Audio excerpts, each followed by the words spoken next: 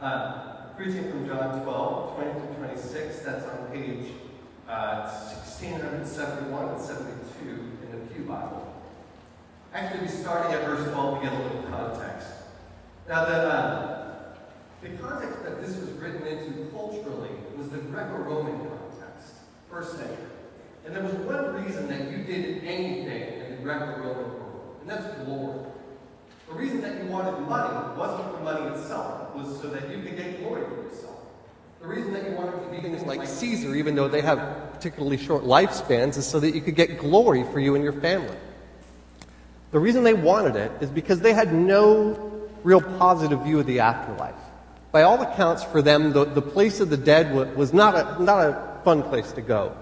So while you're alive, you need to get all the glory you can so that your name at least will live on.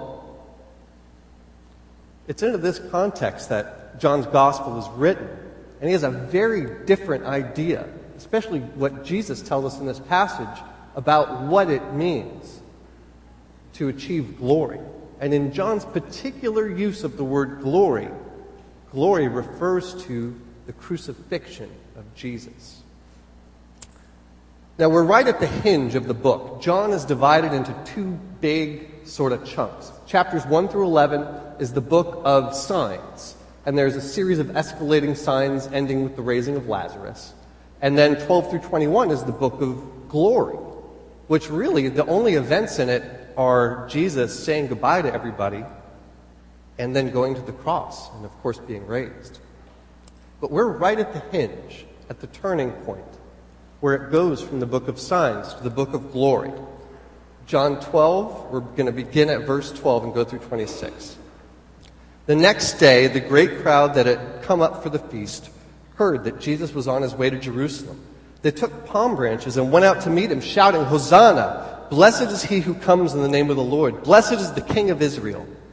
Jesus found a young donkey and sat upon it, as it is written, "Do not be afraid, O daughter of Zion. See, your king is coming, seated on a donkey's colt." At first, his disciples did not understand all this. Only after Jesus was glorified did they realize that these things had been written about him and that they had done these things to him. Now, the crowd that was with him when he called Lazarus from the tomb and raised him from the dead continued to spread the word. Many people, because they had heard that he had given this miraculous sign, went out to meet him. So the Pharisees said to one another, "See, this is getting us nowhere. Look how the whole world has gone after him." Now, verse 20.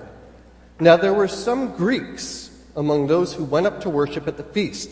They came to Philip, who was from Bethsaida in Galilee, with a request. "Sir," they said, "we would like to see Jesus." Philip went to tell Andrew. Andrew and Philip in turn told Jesus. Jesus replied, "The hour has come for the Son of Man to be glorified. I tell you the truth, unless a kernel of wheat falls to the ground and dies, it remains only a single seed. But if it dies, it produces many seeds. The man who loves his life will lose it, while the man who hates his life in this world will keep it for eternal life. Whoever serves me must follow me, and where I am, my servant also will be. My Father will honor the one who serves me." Let's pray. Father, we pray that you would convince us.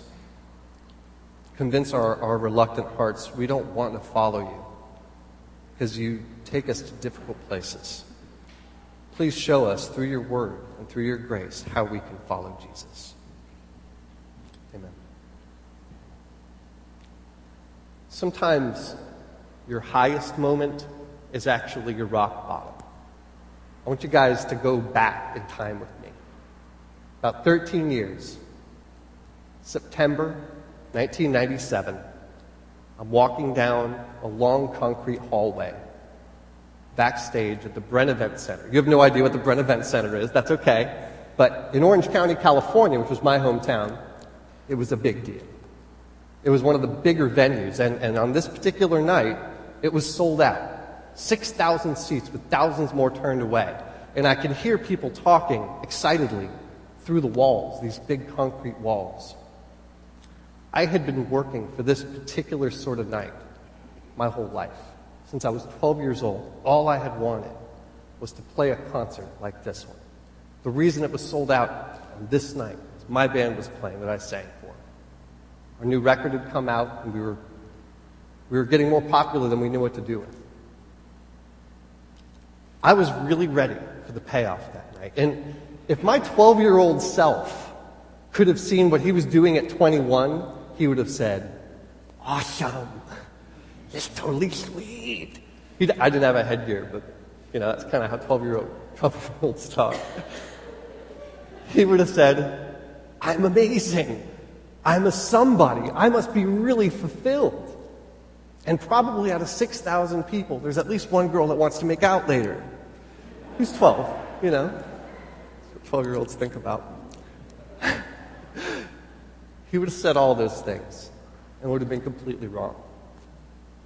I stepped on that stage that night ready for the payoff. I had given myself to this one dream, to play a show just like this. And I felt completely dejected, alone, and disappointed afterwards. It didn't deliver. I'd given myself to it, and it disappointed utterly. I think everybody has had a moment like that, where something that you worked so hard for disappointed you. And if you don't, maybe you're working towards that thing right now. Working towards a degree, and when you get it, I'm going to be a somebody. A lot of us are seminary students. When I become a pastor like Greg Johnson, I'm going to be awesome. Greg's saying no. He's backing me up. Some of you are working towards your doctorates. When you get that thing, you're going to set the academic world on its ear, right? Some of you are looking for that person, your soulmate. And when you find them, you will be truly fulfilled. Some of you have no idea what you could even work towards that would fulfill you. And we all want fulfillment. We're all looking for something like that, something to give ourselves to. But whatever it is, I'll save you the suspense. It's not going to deliver, no matter how good it is. So how does Jesus speak to this need? This really deep need that we have for fulfillment.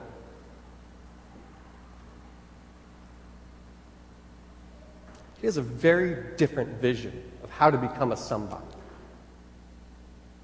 Namely, it's to become a nobody. There's a fundamental motion to walking with God that we see in the New Testament. You have to give up to get. The way up is down. The way to glory is through the cross. To become a somebody, you must first become a nobody. Now, if Jesus were a rock star, the raising of Lazarus would have been his White Album. It would have been his Born in the USA, his Exile on Main Street, his Fame Monster. Nobody got that. I'm proud of you guys. That's Lady Gaga. I was trying to trick you. His No Strings Attached. NSYNC fans, where are you? His Rio, thank you. Now you're speaking my language.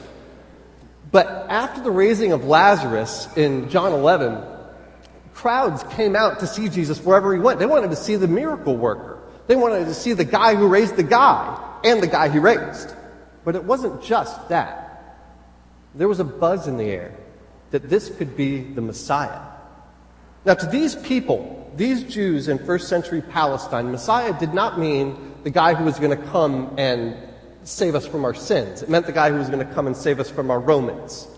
They had a particular expectation that the Messiah was going to come to Jerusalem, take up David's crown as David's heir, and lead a successful revolution. And this guy, who has power over life and death, might be the guy. And so you see, back in when they're welcoming Jesus into Jerusalem, they're saying, "Hosanna!" That means we pray you would save us.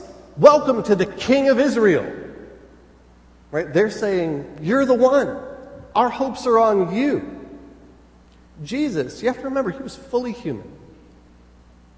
He was a Jew who grew up under these circumstances, under the oppression of Rome, his whole life. He knew, as he rode up that path to the city gate on that donkey, throngs of people, imagine it. People who were really old, who had lived their whole life under the Roman yoke. Finally, for the first time, have hope. Have hope that you're the one who's gonna free them from oppression. And they heap honor and praise on him. But Jesus doesn't choose the crown. He doesn't choose the honor of a victorious king. He chooses the shame of the cross.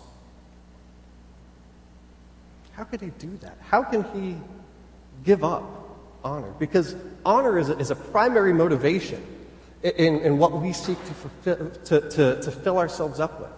We work hard on our papers in school so that our professors, pay us the honor of recognizing our brilliance.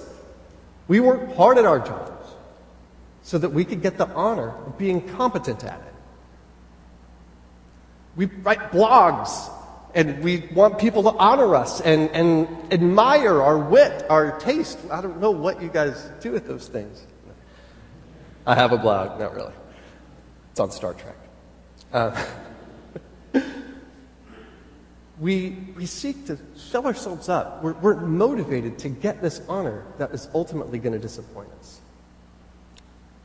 But the honor of men is not only futile. It doesn't just fail to satisfy. It's also antithetical to following Jesus, because we see that Jesus rejects the honor of men. So how can we who need honor, who are motivated by honor, give it up? Well, I'd suggest that we don't give up honor. We upgrade. Look with me at verse 26. Jesus says, "Whoever serves me must follow me, and where I am, my servant also will be. My Father will honor the one who serves me." What's better than the honor of men? The honor of God himself. This is the promise of Jesus in this passage, that if you follow him, and that is to the cross, that is to shame, that is to rejecting men's honor, that you yourself, sitting right there, will be honored by God. It's not just our motivations that we need to switch from unfulfilling motivations, from empty motivations, but it's also what we're motivated to do, what we're actually pursuing. Now, I don't know about you guys, but I really like the show House. Sharon and I got into it, after it went into syndication, like every show. We were about 5 years late on anything. But there was a really interesting story about one of the actors that came out last year. The actor's name is Kal Penn, but that's just his first name. His real name is not Kal Penn, it's Kalpen Suresh Modi. And forgive my pronunciation, I realize I butchered that. Obviously, Kal Penn is an Indian American, and it was his lifelong goal to be a professional actor. And he obviously faced a big obstacle as an Indian American going into industry where they didn't get good parts. And he kind of started out in these lowbrow comedies, and he got a guest starring spot on 24 as this teenage terrorist. Not really what he had in mind. But his dream finally came true. He realized his life's goal in 2007 when he ended up on House as Dr. Kuttner. Now, House is a primetime, critically acclaimed, sort of high-quality drama, and he got one of the biggest parts. He's an every-week character. And it was a real surprise when he walked away from it in 2009. What could get this guy to walk away from his lifelong goal? Something he had worked so hard for, overcome so much for. A greater goal. He had gotten a call from the White House. President Obama wanted him to come and work in his cultural outreach department. And that was a goal that was even dearer to Kal Penn's heart. And so he left the big paycheck. He works behind the scenes at the White House now with very little recognition. But this goal that was bigger than him was dearer to his heart, and that was the only thing that could get him to walk away from his other goal. Now,